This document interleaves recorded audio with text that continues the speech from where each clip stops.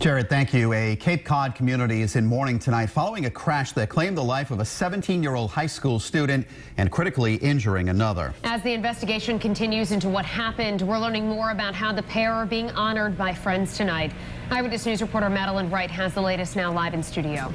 Shannon, Mike, the car veered off the road and wrapped around a tree. You can see it was a horrible crash. The passenger was airlifted to Rhode Island Hospital. The driver did not survive his injuries. Students at Falmouth High School grieving the loss of a beloved classmate. James Lavin died from his injuries. Another classmate, Owen Higgins, is fighting for his life at the hospital.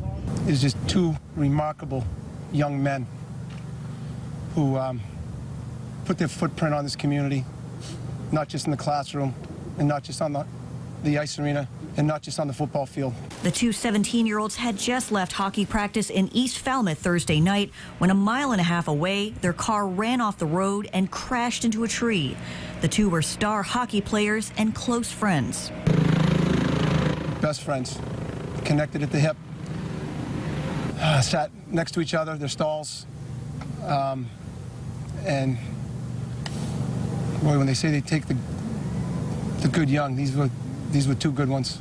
The high school is offering counseling for students as the community grapples with the tragedy just days before Christmas. Our biggest concern is to make sure that our students and our families in town have a place to go so that they can have a safe place to grieve.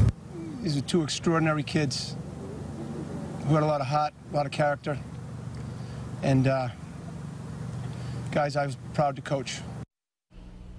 And police are working to determine why the teen's car swerved off the road. Madeline Wright, Eyewitness News.